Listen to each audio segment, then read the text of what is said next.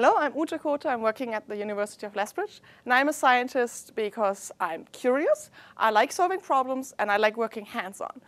So my curiosity was first actually inspired in high school when, to my big surprise, I learned that we know atom by atom how glucose is broken down in the body to give us energy. And I was so fascinated that we understand science and life on this molecular level, and that's why I started studying biochemistry. Well, then I still thought I should do something really useful in application, go to medicine, help the patients. But by accident, I landed up in a research lab. And I really liked it. It was a lot of fun. I saw that it's not so difficult. It's like solving a small problem every day, almost like a riddle. It was a real intellectual challenge. And it was hands-on. And I very much like that compared to just sitting on my desk every day.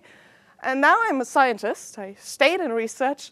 And I believe that through my work, I will make interesting discoveries, which in the long run will help the patients. Maybe not every day, but the findings we are making today are helping the patients in 20 years. And that's so exciting because we don't even know what we'll find out. And that's what inspires my curiosity again.